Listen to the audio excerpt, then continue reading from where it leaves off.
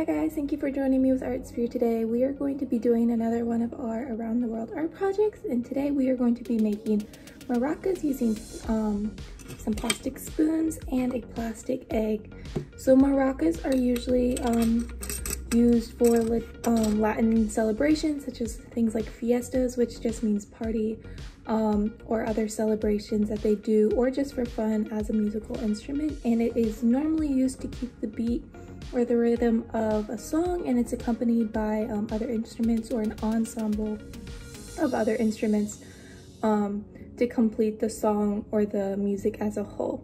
So what you're going to need for this is a plastic egg, and if you're making 2 maracas, you're just going to have to double the product, so you'll need 2 eggs if you're doing that.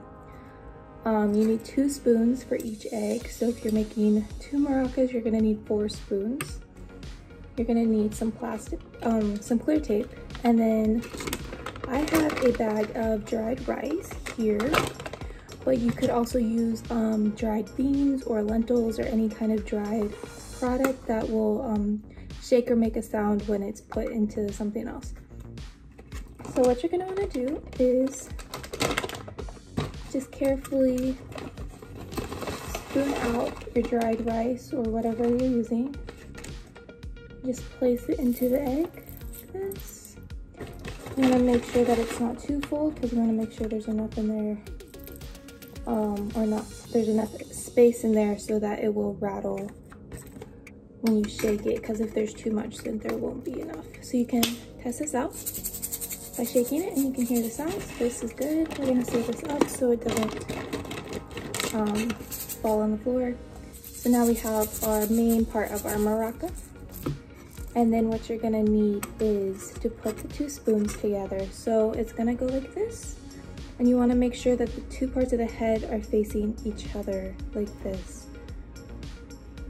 And then you're just gonna take your tape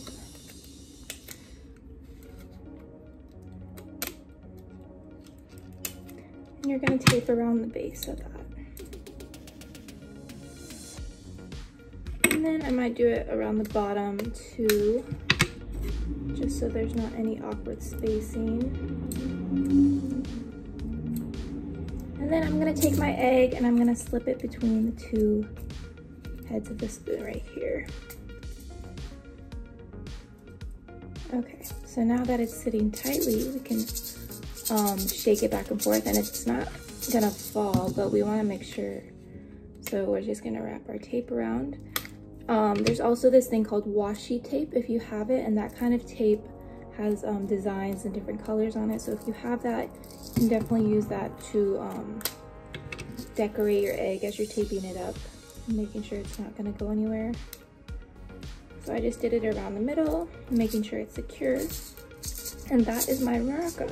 So I have one I can shake like this.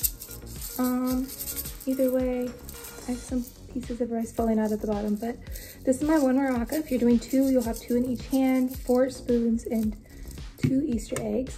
And basically you can practice following along with a song or making a beat, having someone lead it. And if you're doing this with your friends or your family, you all can have a different part.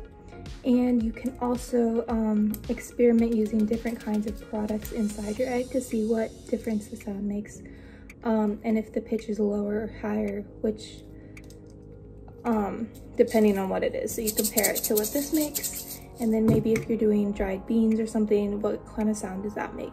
And so just experiment with this, have a lot of fun, and now you have your very own musical instrument to keep a rhythm and follow along. So I hope you guys enjoyed this project and have an awesome day. Thank you.